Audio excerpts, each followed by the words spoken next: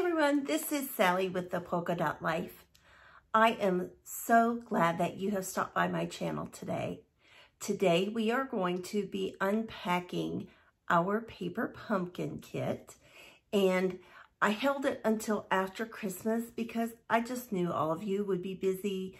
I was busy with my family, and so I thought it would be best to wait until after the Christmas holiday was over. I wanted to take a minute and send my blessings to you and your family. I hope that you had a great Christmas, and I pray that your 2021 will be full of health, happiness, and joy. I will be honest with you, this paper pumpkin kit, Beary Comforting, is not my favorite. I like the colors that are in it.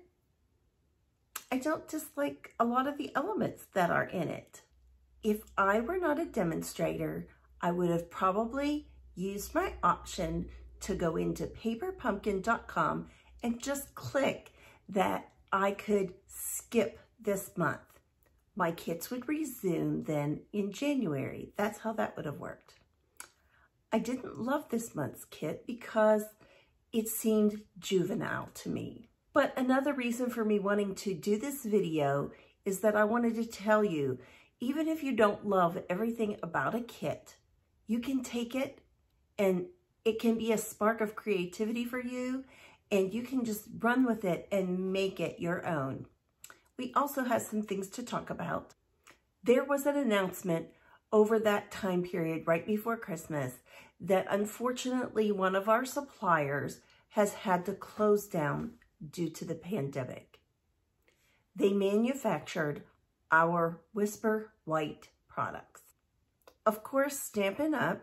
Was quick to just jump right in and have replacement ideas on the ready. However, those items just aren't through the manufacturing process just yet. So you will notice that the Whisper White products are disappearing from our website. We do not know when the basic white new products will be available. Keep in mind that we have our very vanilla products, and they make a great starting point for your creating. Let's flip the camera down and unpack this kit together. Okay, here is our kit.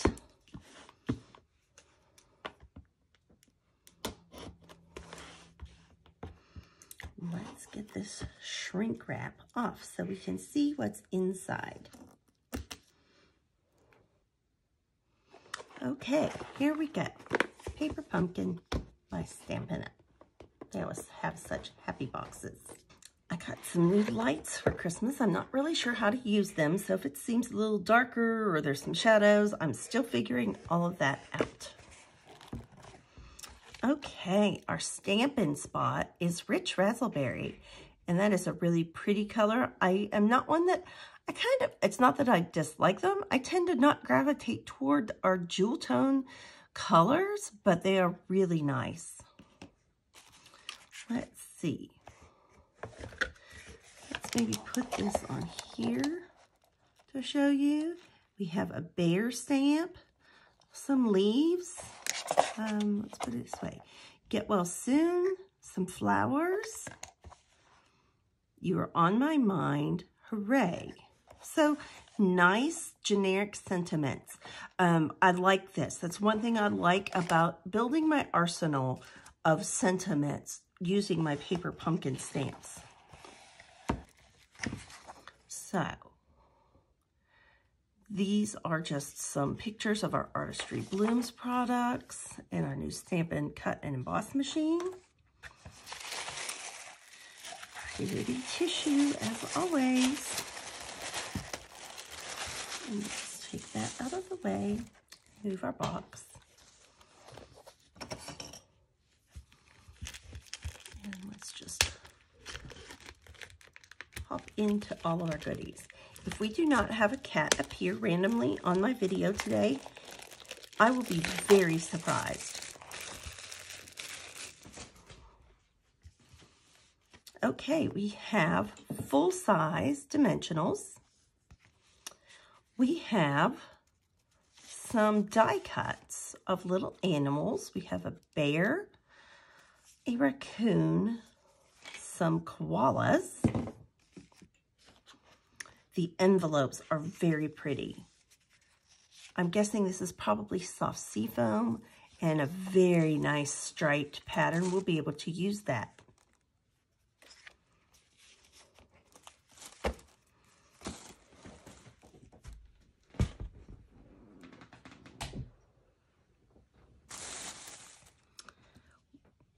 Next, we have some card bases in that Rich Razzleberry with some gold leaves and some swirls etched in the background. Kind of etched effect. They're not actually etched. So these are full-size cards. So that's nice. We have some die cuts, some rectangles, and some striped circles. Those will be great to work with. I may be changing my mind on this kit. They're actually very pretty. So these are Rich Razzleberry stripes, but there are some gold stripes, and then the soft seafoam backs. We have some square die cuts. I'm anxious to see what, I think this is probably Calypso Coral.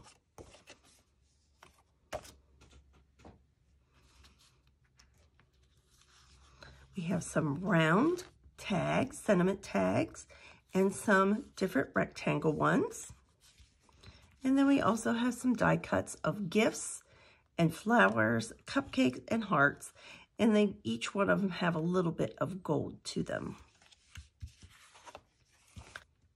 Here is our instruction sheet.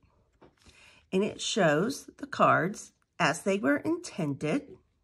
And I think the premise of these is really great. We always need to have these encouraging cards. You've been on my mind, get well soon, congratulations, in our arsenal. We need to have those already made up and ready so that when the occasion comes up, that we have one to send out quickly. I don't always have one ready, and that is one of my goals for 2021, is to have some more of those types of cards on the ready. Drop me a comment below and let me know if you have any 2021 card making goals that you would like to accomplish.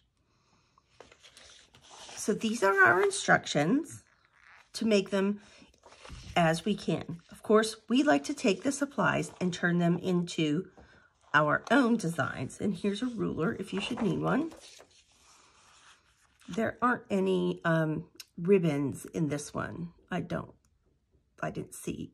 No, so we don't probably need that ruler. Let's see. Okay, coordinating colors. Basic gray, Calypso Coral, Cinnamon Cider, Daffodil Delight, Rich Razzleberry, Soft Seafoam, and white.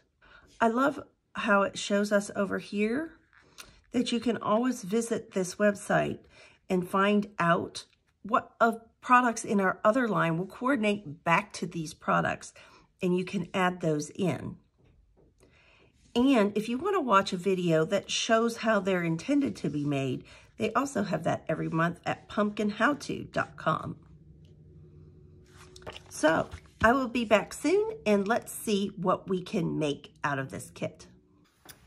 Okay, I have made a few examples, and we are going to make one together today. We are going to start by taking one of our envelopes, and we're just going to line up this edge across this cutting track. You just want to cut off enough to get it open.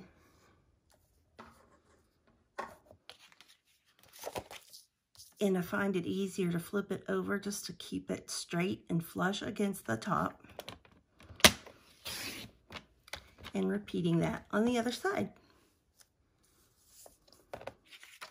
Now we can open up our envelope, and we're going to put this fold line right in that gutter.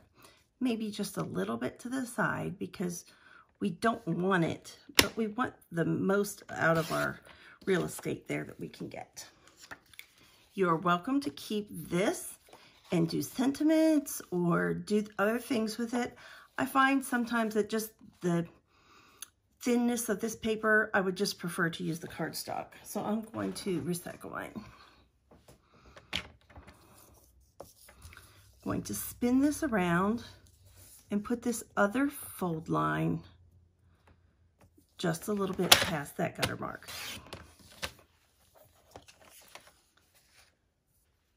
You'll want to go ahead and keep this. You just want to keep in mind that that adhesive is on this part, so you have about a strip here, about that. It's hard to see where that is. Probably from about there on, you can use. I like this striped pattern because it's a different color than what's the other striped patterns are in the kit. It has that Calypso Coral in it, and the others are mainly the Rich Razzleberry. We're just going to cut that to be even on that side.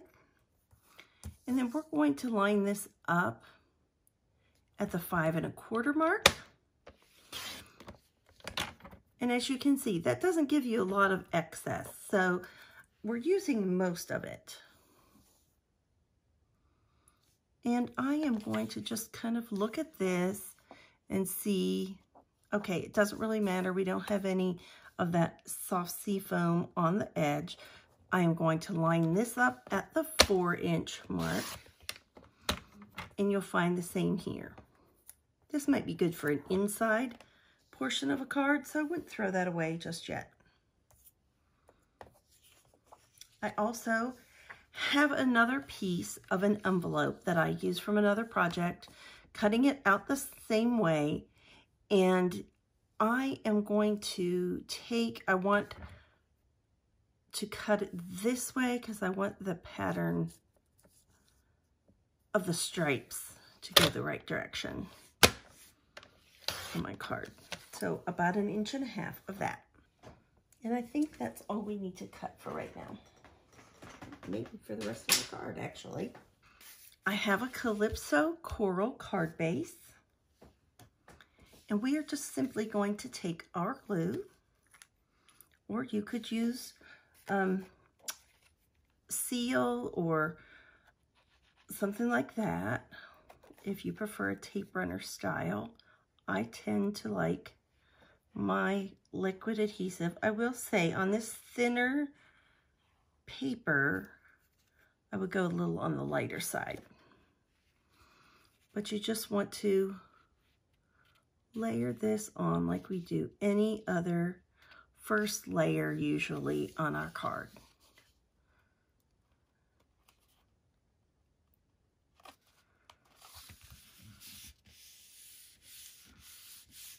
Right. Okay, and give this a little back rub with our hand on this side. I'm always needing a birthday card, and so that is what we are going to make today. These die cuts, I don't really mind because they are bright and more vibrant colors than the other one. And like I say, I just kind of felt the other ones lent itself to a more juvenile style card. Not that there's a thing wrong with that. I just don't tend to use those type of cards. So let's take one of the gifts here from our kit. Get that out of the way. And I am going to bring in, slide these over. This is going to glare for a minute. I apologize. I used our Stitch So Sweetly dies, and I cut out a gold layer and a white layer. We will be putting this one over top, but I wanted to, I don't know if you can see it on camera or not. There are several little markings through here. That is because my cut and emboss machine needs new clear plates. I have used mine extremely heavily since getting it through the holiday season and whatnot. And so I knew that I needed new plates. And this is even with my nicer plate on the top. If you are using metallic cardstock or something very delicate like that, and you know that your top plate has some marring in it, you want to use some typing paper or copier paper or something and lay over the top of that before you run it through your Big Shot. And this is with mine, I had a longer sheet. I even put it in my machine just to this certain point, and then I backed it back out so that I didn't ruin this additional piece over here. So I want you to be able to use the most out of your cardstock, and that's why I want to mention that to you today. We're going to work with this one right now, and we are going to bring in our basic gray ink pad. If you'll notice on the back of that flyer from your paper pumpkin, it says basic gray is one of the colors that match. And we are going to use this happy birthday stamp from the Many Mates. And I have to kind of pull this around so that I can see it and hopefully get it centered and straight.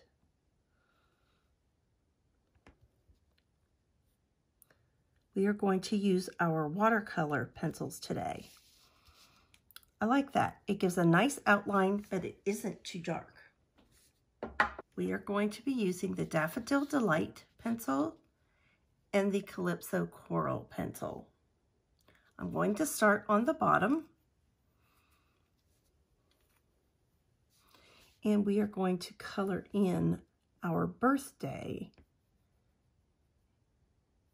You don't want to press super hard and have big waxy marks, but you want to give it enough pressure or go back and forth a few times to get it covered. This is in particular, this birthday side is a smaller area, so you do want to make sure that you've sharpened your pencil before you start, because it is really tiny. The happy is much easier, but just take your time.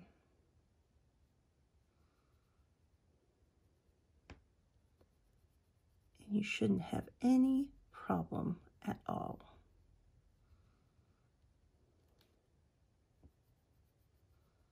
I have to admit, I loved doing my holiday cards, but I was really, really ready to work on something with some different colors. Do any of you feel that way? Let me know in the comments whether you feel that way sometimes. I love Christmas and I love making holiday cards, and even some of them were varied colors within that genre, but I was just kind of ready to do something, I don't know, just a little bit different in the color palette. All right, so there's the birthday. And I may even kind of hit a couple of those areas. But you know, even if it's kind of not marbled, but just a little not even, that's okay. It might even out when we do our second step to this process, or it just kind of creates a cool look.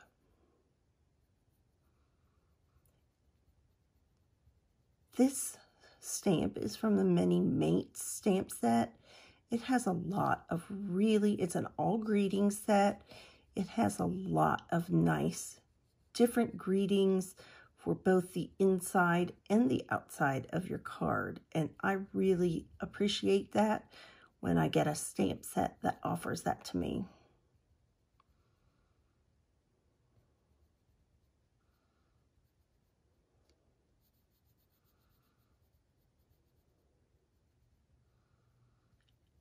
Our biggest event of the year is called Celebration. That will be kicking off on January, it's either the 4th or the 5th. I have to double check that with a calendar. They usually always kick things off on Tuesday, so probably whatever date a Tuesday is when that is. So if you have something that you're wanting to buy, unless you are in dire need of it, I would not order it just yet. I am going to use this small end of our blender pen, and I'm just going to clean it off before I start. And we are just going to take it, and it wets it, but it's not like sopping wet. It just kind of wets it enough that it blends it. I guess that would be why they call it the blender pen. Although it's actually more like a marker.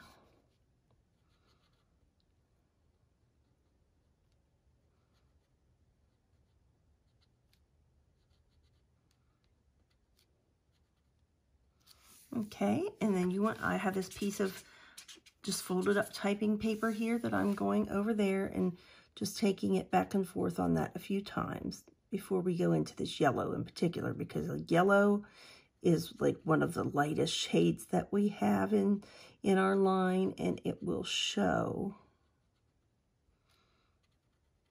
any other color that you have on your nib of your marker. And it doesn't take much, just a nice little drag across there. That's so fun. I wanted to use a bit of ribbon on our card. And while I don't have anything like in a Calypso Coral or Daffodil Delight that I wanted to use, I do have this white crinkled seam binding. And this is a great opportunity to show you why I like it so much. It's thin, and so it's easy to work with. And here's what I want to do to our card. And it doesn't need to be exact. I'm just kind of measuring here and around about how far I want to cut.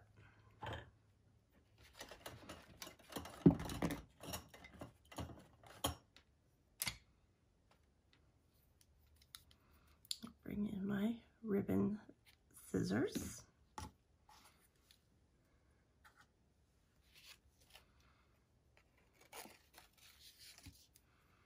I see even this has a mark on it, but I think it will cover up fine, that it won't be an issue. So you definitely want to protect your work surface. I have this piece of copy paper.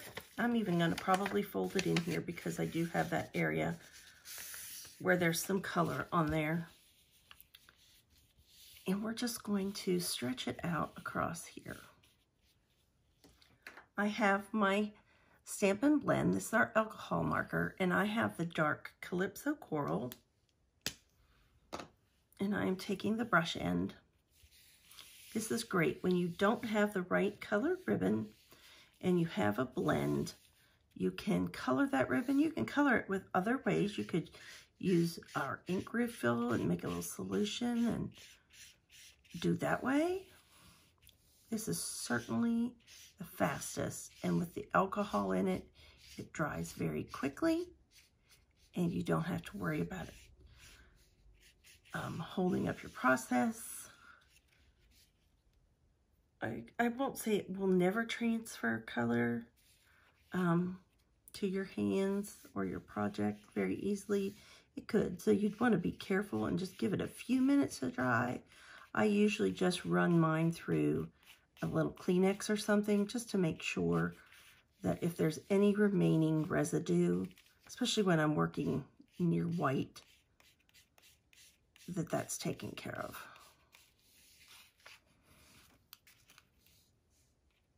Try to do this without getting it all over my hands, but as you can see, I already have ink all over my hands from playing.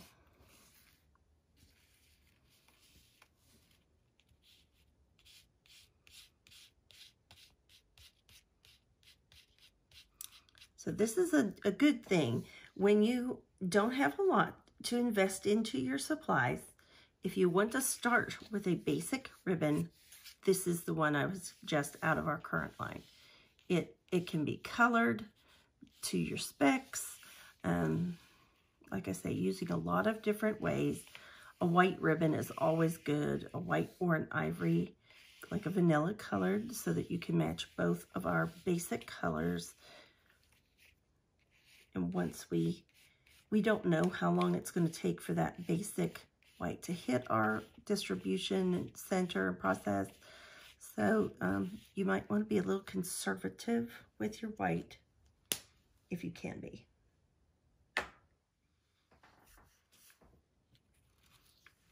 All right. And here, like I say, this is what I do. I just take a Kleenex and just kind of run that through there. There's just a very faint marking there. The other adhesive sometimes we need to use our craft room is simply our Scotch tape. If the holiday has wiped you out of that, you can always use a glue dot or some tear and tape or something that you have on hand.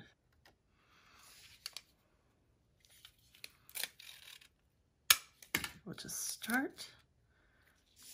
We're going to just pick about where we want to start wrapping our ribbon. Want it to have lots of room to show its color. And I probably got way too much tape, which I did, but sometimes that just happens.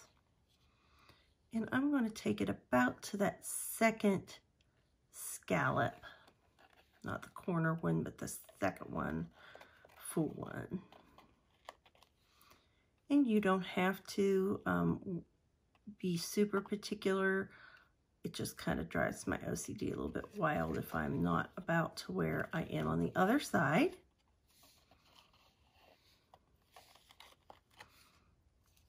So there. We're just making an X, and then we'll take that last part straight across the middle. And we're going to simply adhere that down with some Scotch tape and snip off that excess. I'm going to move this out of the way for just a second.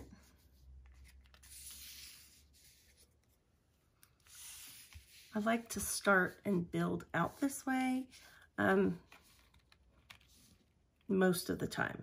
This is going to be adhered down flat, and so I like to do that first. We are just going to use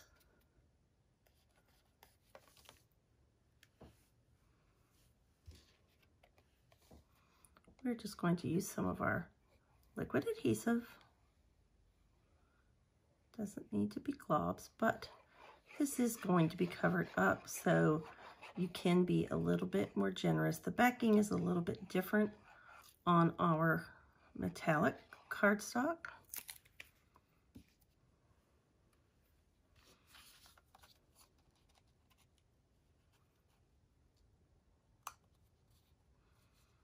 And this gold just kind of pops this pattern off of this paper. Really like it.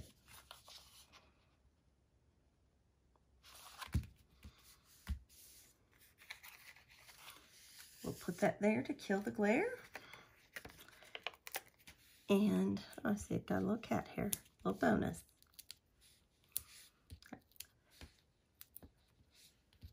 So let's just put a dimensional in each corner and one there.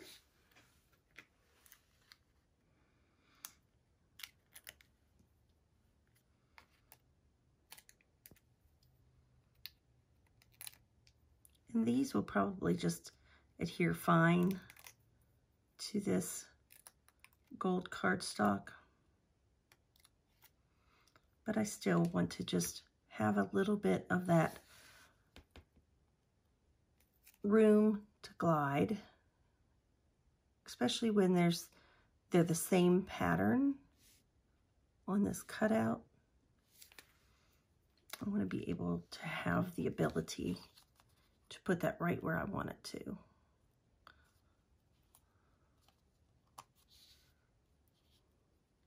I want to say these are the largest, and then the second largest sizes in that die set. I use that all the time. But I just love how that looks. It just kind of pops all of that up off the page. And I want to make sure this die cut's not very big. And I want to make sure that I don't have any hanging out. So I'm going to go ahead and put my dimensionals on this piece here instead of on the die cut. You want to be careful because that liquid glue is still going to slide for just a minute. Okay, here we go. I am going to just pop that package right here in the center.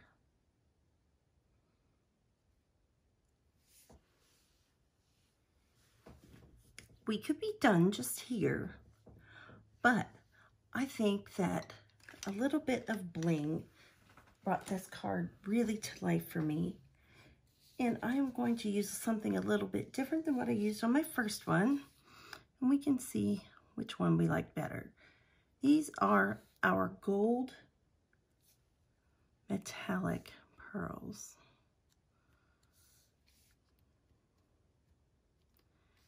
And I will even kind of put these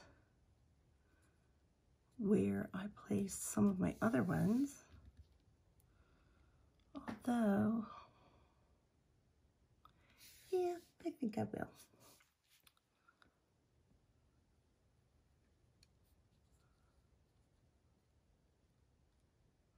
Kind of just like here up between those two rows is where I put my other one. These are much smaller. So I will bring the other card in and you can see the difference between the two, the pearls and then the glitter, gold glitter enamel dots. I like them both. I don't know if I have a preference as to which one I like over the other better. That other piece of striped cardstock that we did in the beginning, I wasn't going to take the time to show you this on the inside to do it, but this is how I did it. I took that strip underneath here. I used our Label Me Lovely punch. I punched out this calls for a huge celebration, which is also part of that Many Mates stamp set. And then I punched one out of the Calypso Coral, and I just cut it in half and put half behind the top and half behind the bottom. And that just gives you a nice little pop of color on the inside of that card. So again, we have these two cards. This is what we did today on the video. And then let me show you some others. For the envelope, I just simply took that little design that was on the stamp set and did it on 3 sides. Our stamp, of course, will be here, so we can't do that because the post office wouldn't like us very much. Here is a Get Well Soon card. Took one of the card bases from the kit and one of the circles, and then I just stamped this with our stamp that was included in our box, and I added some of those gold glitter enamel dots there. And I used our Pick-a-Punch and did our greeting on there and just put some of those glitter dots on each side. And I used that design on the inside. I probably, since it didn't have an inside greeting to go with that stamp set, I will probably just write a note. I'll use this as like a note card type card.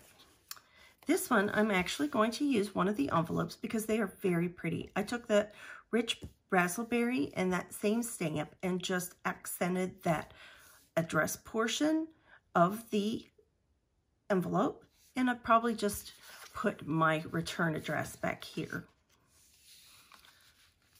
But I used the soft seafoam card base, and then I used this cutout of the Rich Razzleberry. This I used from, I think it's called Peaceful Moment, Poppy Moment. It's from the Poppy set that we had. I think that you can still get this die set. If you don't have this die set, it has some very nice label dies if you are wanting nice shapes to put some sentiments on. I used our gold embossing powder and embossed the word hooray on it, and used one of our cupcakes out of our kit. And then I used some of the gilded gems that I had left over from Christmas and put on there because I just thought it brought that gold out a little bit and warmed it up. And again, there's no inside greeting, so I will just write my own. And actually, this could be not just a birthday. This could be you got a new job, you got a scholarship, you're getting married. Any of those things that are joyous occasions would be great to send this card. In this last one, I went ahead and did the same thing with the envelope. And then I used a Calypso Coral card base again. I took some of our gold and I embossed it with our Dainty Diamonds embossing folder. I used one of our vellum squares, and just remember that you can only put your adhesive behind here to hold that down. And then I took one of the sentiments from our, the circles from our kit and put my sentiment on there, and I popped it up with some of the dimensionals, and I didn't actually take time. I have to do that yet and finish this one, but I will probably just put some design on the inside and use this as a note card as well.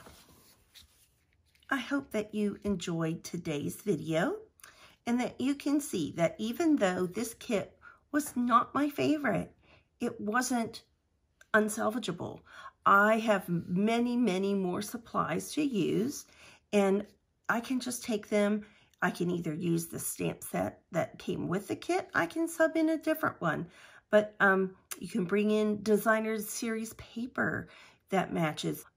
The how-to video link that I told you about is great to go and see how to make the cards as they were intended to be made.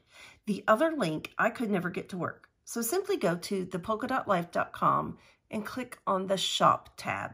That will take you to my website. There you can just search by color, and it will bring up, if you put Calypso Coral in there, it's going to bring up everything that has Calypso Coral in it. Our designer series papers, our, you know, do we have a alcohol marker in that? Do we have a Stamp-A-Write marker in that? Do we have color pencil in that? Do we have ribbon in that? All of those things you can search by color on that area, and you can then just pull in something that you might have in your stash, or you can see maybe what products you would like to put on your wish list next. As always, remember to be kind, send a card, and do something creative. Bye-bye.